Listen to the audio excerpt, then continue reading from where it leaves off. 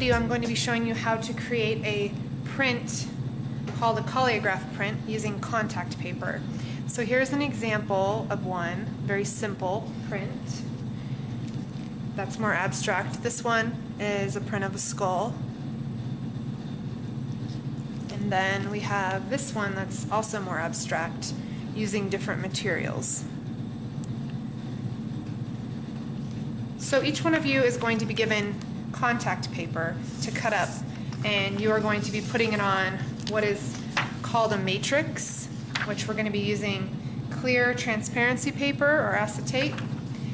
First step, you're going to need to get masking tape. Write your name on the masking tape and put it on your matrix on the back. Make sure it's on the back. Then flip it over. Now I'll show you one that's complete before I start cutting out on that one. So this is a student's where they cut out just kind of random shapes from a circle, as you can see, and taped this to a plastic surface, rolled ink over it, and then this is what their print looked like. So that is what we are going to be doing. So once you have your matrix, I'm just going to start cutting out. And for sake of time, I'm just going to cut out some shapes to kind of give you an idea of what you're going to be doing. Something pretty simple here. I'm just going to cut out some triangles. Now, this contact paper, it's industrial. It's pretty thick. It's really nice. It's like a sticker, so you have to find the edge once you cut out your images. So you could write out your name. If you do that, we need to talk about that too more if you're going to do letters. But you can draw out your design on this and then cut it out. It can be more intricate than this. But when you get to the point where you want to stick it down onto the matrix, you need to peel the paper away from the corner, and sometimes it's stubborn, so it helps to bend it a little bit. You kind of have to abuse the end of it to make it open up, but then you'll see here. Do you see how it's separating? And then the sticky side is what you want to start putting down on the acetate to create your matrix for your design.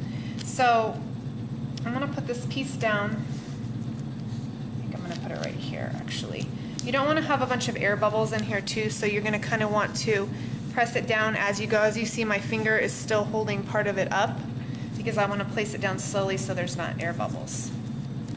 Okay, so you can put objects underneath. So I just took a paper clip. You can take wire.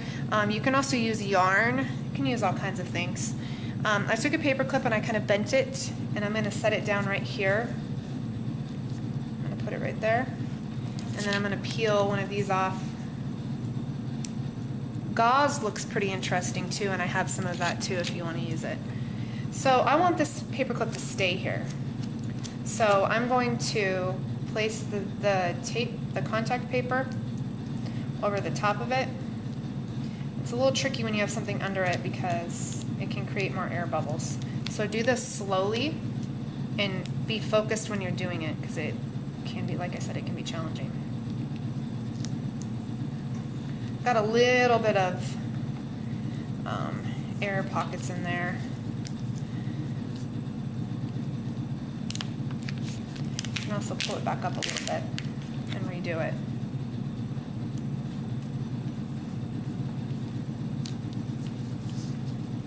Okay.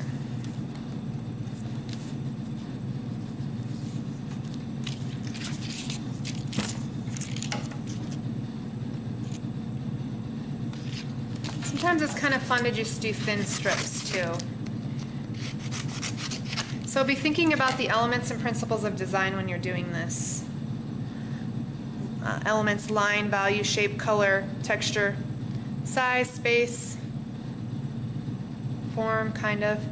And the principles: harmony, emphasis, balance, unity, variety, repetition, contrast, harmony. Repetition is one of my favorites to use. So I'm trying to create a variety here for you. Again, that edge is sticking. There we go.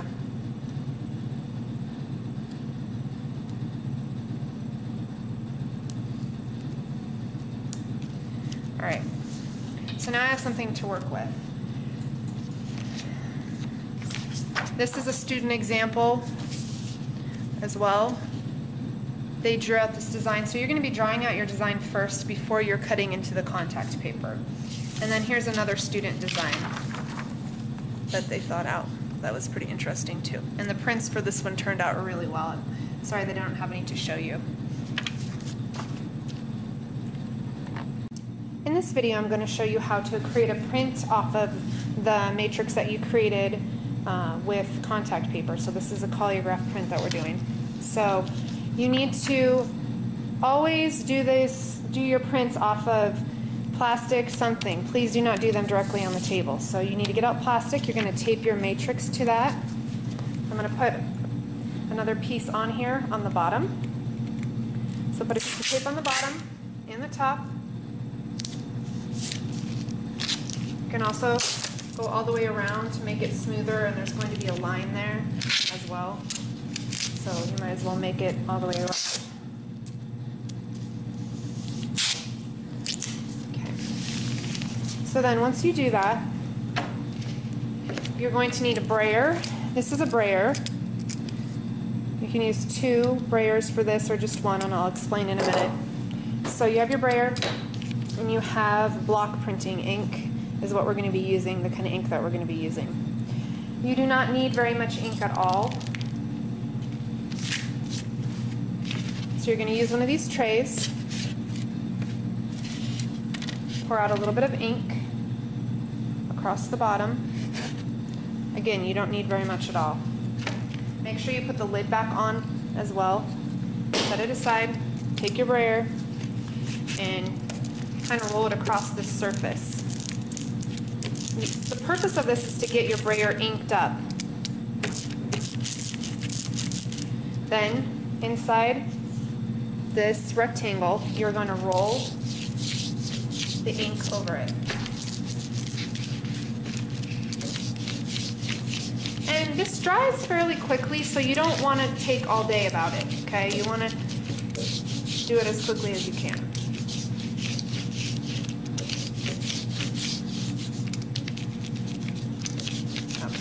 That's going to be good, I think. Set this aside. Always set your brayer this direction.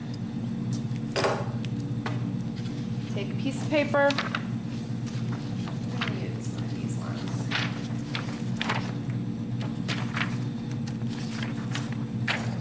You are going to write your name on the back of the paper. Write your name on the back of the paper. Lay it down. There's ways to be more precise about this, but for what we're doing, this is going to work just fine. You can use your hand and rub across it if you'd like. If there's an extra brayer available, you can also just roll the brayer over it to get the print on the paper. But you got to be careful because you see how it picks up the ink onto the back of the paper too. Give it a nice rub.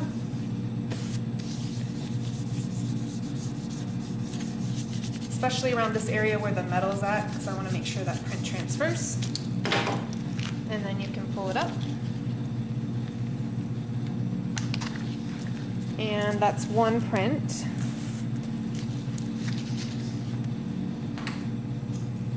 You could also start mixing colors if you have primary colors. You know, you could put, like for example, I could put some red in there. Please ask before you start doing this though, so I make sure I help you with this. So again, we're going to roll just straight over the top of this. If you start getting too many colors, it gets kind of muddy. There's also different ways to add texture. You could lay things down across here and block things out as well. So show you right here what I'm talking about. Flip that over. Let's grab one of our pieces over here. So I can put this triangle this piece of plastic right here. And then I'm going to take that same paper. It's nice, you normally are going to want to wait till this dries completely before you do this, but lay it back down. Same thing. You can offset it a little bit, and it kind of has a shadow effect sometimes too.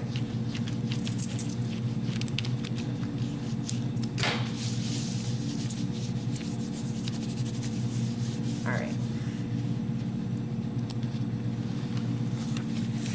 So you see how I was able to block that out, the triangle out.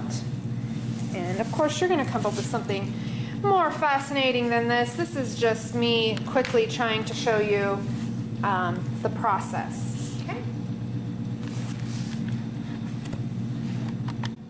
Now I'm going to show you how to mount it to black paper. It's a little hard to see because I'm doing black on black here. But after you're done with your print and it's dry, you're going to mount it to black paper. So for this, we're just going to use a glue stick. We don't want introduce anything like wet glue because it might affect the print on the other side. So it's really important to make sure that you get the corners of this and the center. So flip it around.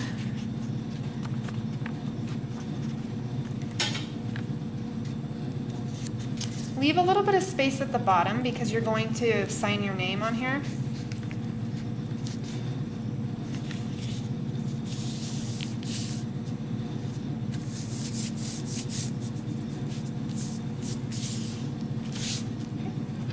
Use a white color pencil, and then I'm going to put example, but you're going to put your first and last name at the bottom. Okay? And then you are done.